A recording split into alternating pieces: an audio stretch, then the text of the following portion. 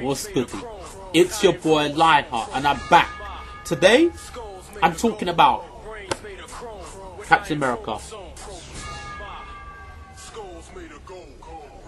I was extremely lucky to get invited by the Marvel gods to the screening of Captain America Winter Soldier that took place yesterday. Thank you. Thank you. I really appreciate this. This was a very good, this was a super duper hot ticket yesterday. Everybody wanted to come to this event. And I was one of those lucky few people that got invited. I was just delighted to watch the film. I'm going to go straight in and talk about the film. The film, I can say from beginning, inconceivably better than Captain America 1. And better than the Avengers movie. Yeah, I said it. It's better than the Avengers movie. 3. There's actually no comparison between Captain America 1, Avengers, and Captain America 2. This film is leaps and bounds better than those two films. Captain America 2, Winter Soldier, is a spy movie, a thriller, an action movie, a political drama in some aspects, a superhero movie, an action movie, a gunfight film, like a war film, a martial arts film, an action film. It spun so many plates and did so many things, but it did all of them well. It didn't do one thing badly. I can actually give it a 10 out of 10 in every single category. It was actually a character-driven movie as well. It was actually character-driven.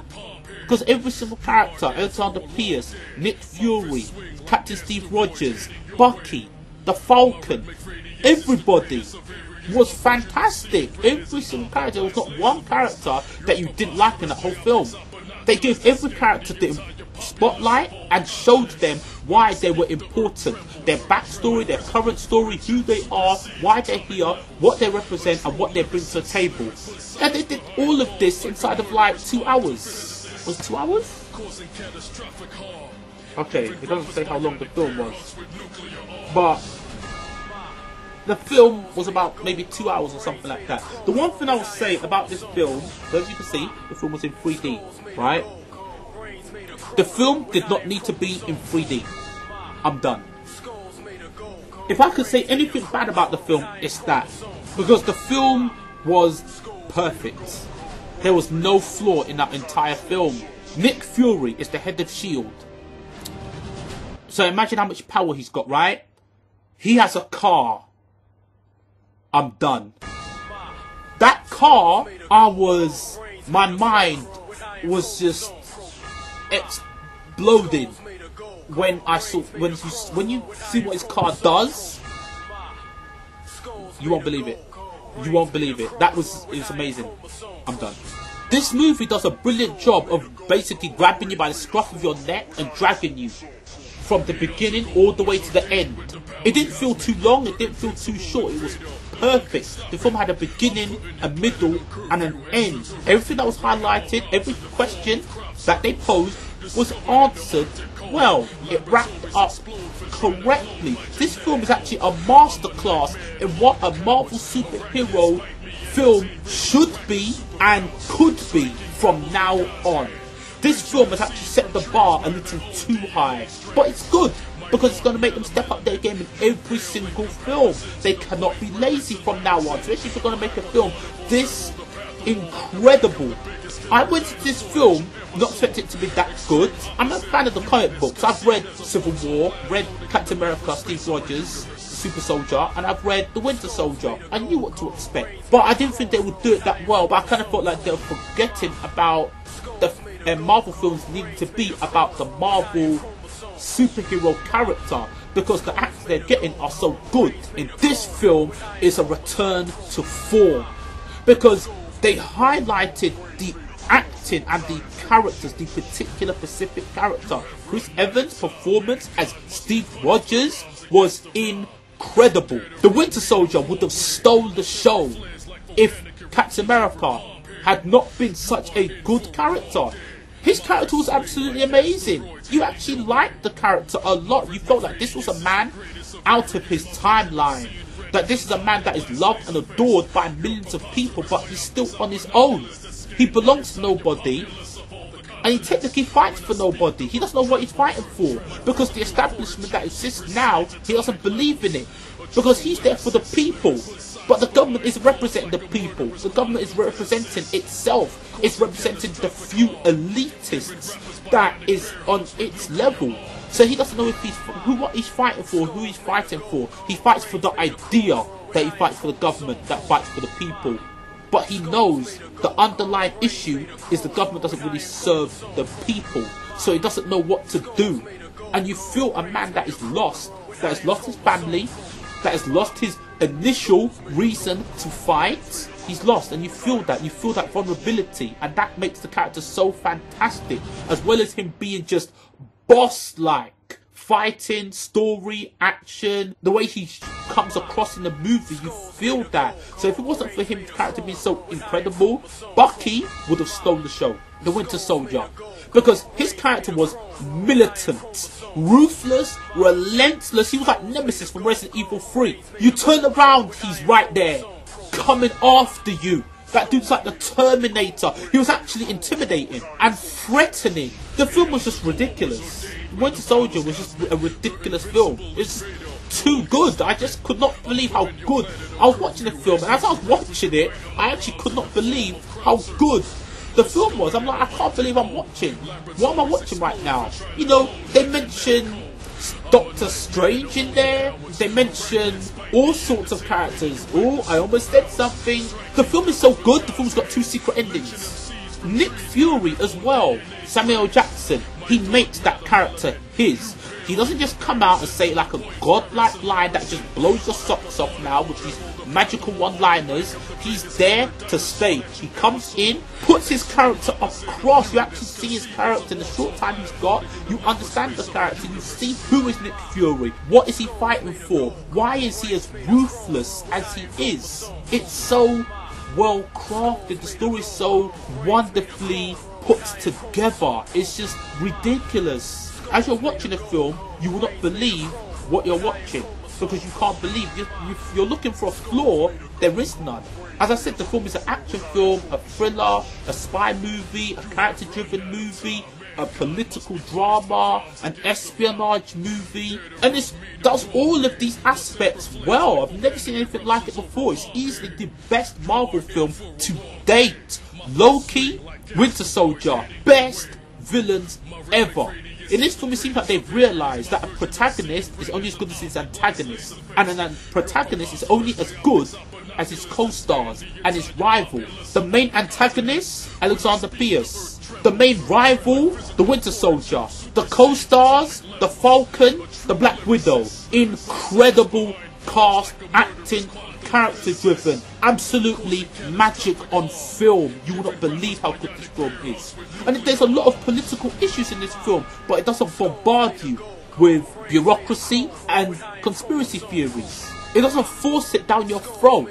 It gives you these perspectives and challenges you to answer the question, or at least challenge the idea, because a lot of the things that happen in that film relate to what's going on in our era right now, today, with the abuse of our civil liberties and our privacy. And it challenges the one idea: what are you prepared to do to protect your liberty, to protect your freedom, to protect your civil rights? What are you prepared to do to protect those? Are you prepared to sacrifice? If so, what are you prepared to sacrifice?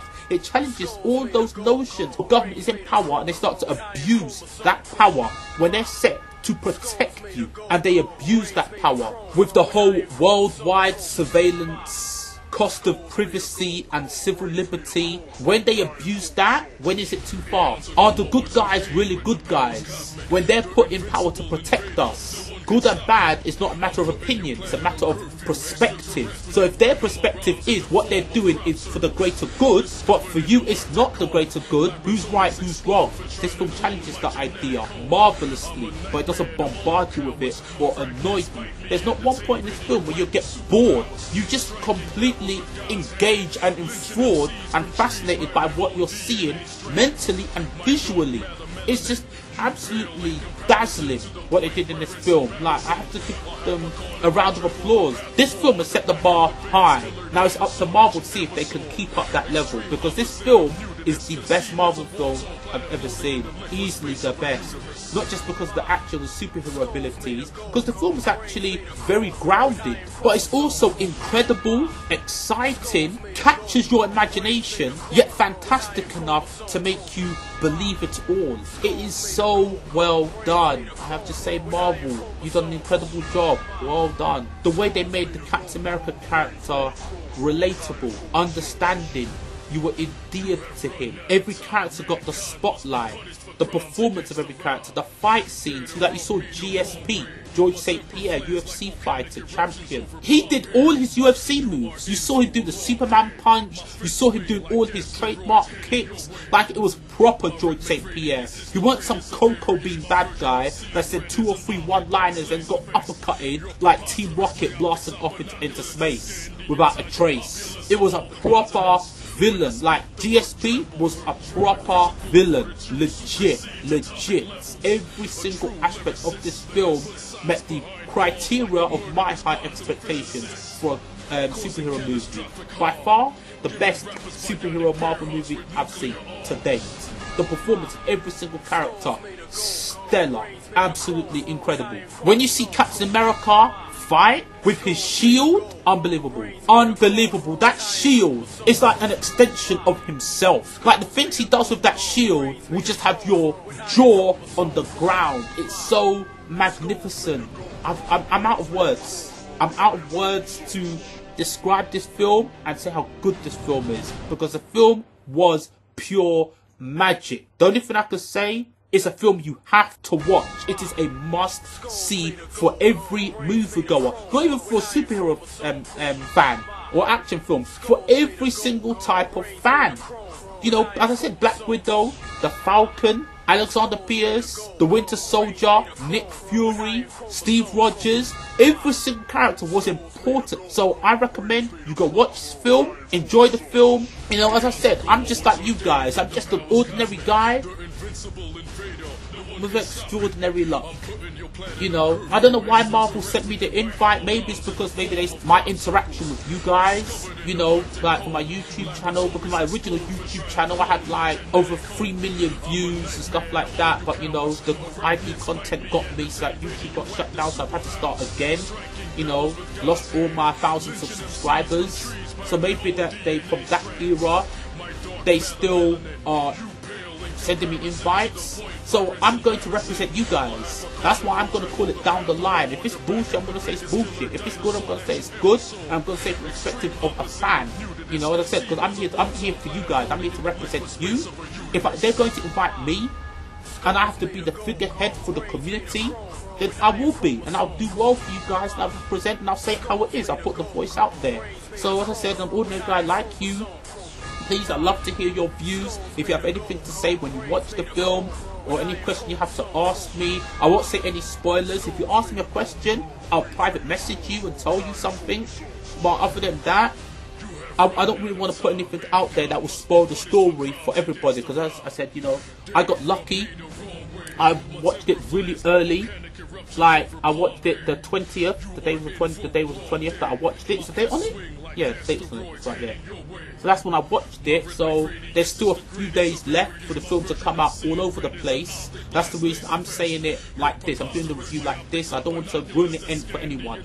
So my verdict, the film was godlike. It's a godlike movie, and I personally give it a 10 out of 10. 10 out of 10. Godlike movie.